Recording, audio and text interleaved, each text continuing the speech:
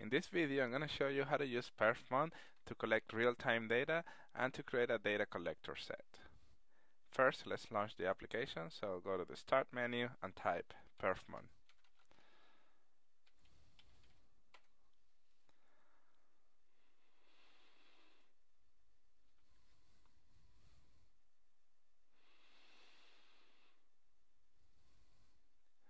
Then you select the performance monitor icon and you will see that it's already collecting some performance data. This is the real-time performance page, and the performance data that is being collected is the processor object percent processor time counter. If you highlight the counter, you can see the last, average, minimum, and maximum values, as well as the scale that is being used to draw that information in the graph. The scale value is very important when you have several performance counters, so that perfmon can display all of them on the same graph. If we change the scale value, let's change it from 1 to 10, for example. Every number that is displayed in the graph now, you will have to divide that by 10 to get the real number. So for example, pay attention to the last observed value, which is 1, 3, is going to be displayed as 10, 30 in the graph. If we change that back to 1, every value that is displayed is equivalent to the actual value. So please be careful about what you see in the graph and rely more into the actual values represented into the last, average, minimum, and maximum columns. If you want to add or remove performance counters in the real-time monitoring, you have the plus and X icons here. So if you hit plus, then depending the performance object, you may or may not have instances.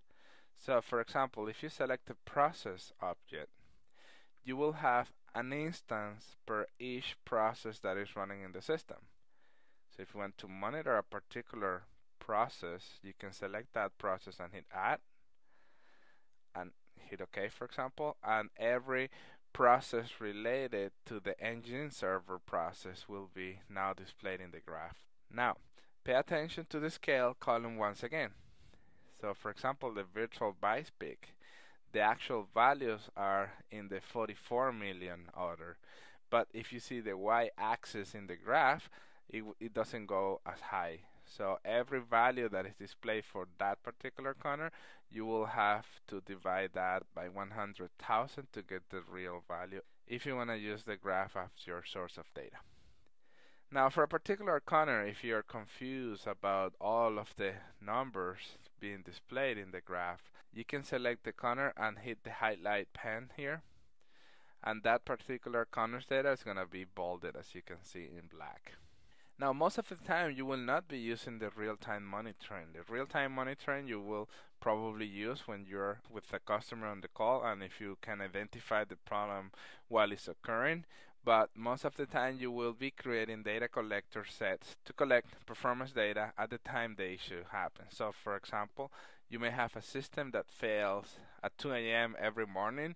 You can create a data collector set to run at that time, gather the performance data, and then stop the collection. So to do that, you click the data collector set, open it up, you select user define, right click, new data collector set. You enter a name for the collector set, and you can use one of the Windows predefined templates or create your own. In this case, we will be creating our own data collector set, so I will choose create manually, hit next, select performance counter, hit next, add the performance objects and or counters that you're interested in collecting. Let's say you want to collect the processor, all of the processor counters, and you also want to collect system, all of the system counters. Hit OK. Another important step is to select the right sampling interval, as it will determine the amount of data being recorded in the log.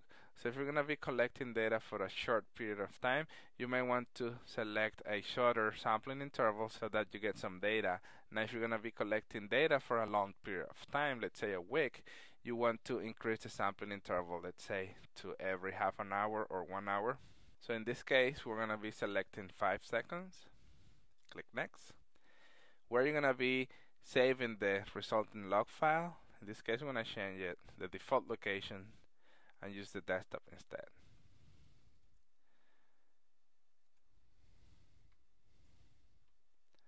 Hit Next and then Finish. So we'll create the data collector set. Now before running it, you will right click over it and select Properties, which you could have also selected at the last page of the wizard.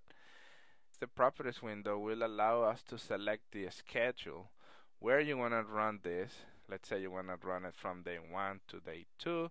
That will start at a particular time or a particular day. So I'm going to cancel this out. And also you can select the stop condition. In this case, we're going to tell it to run for 30 seconds. Hit Apply, hit OK. Now you can select the user-defined data collector set, right click, and select Start. And let's wait for 30 seconds. Okay, so now it has finished. As you can see, the status is stop. Let's minimize perfmon, and you can see in the desktop a folder was created.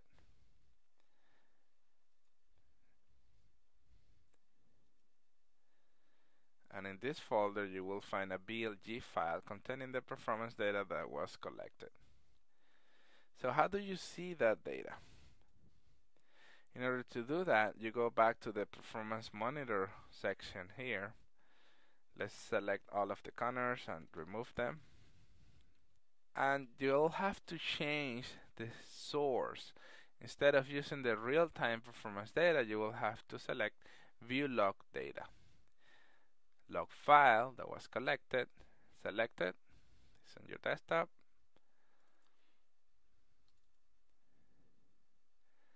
Hit Apply, hit OK. And then you can add the counters you want to see from this data log.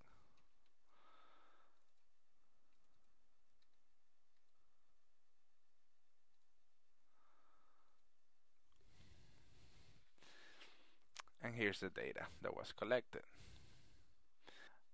And this ends the demonstration.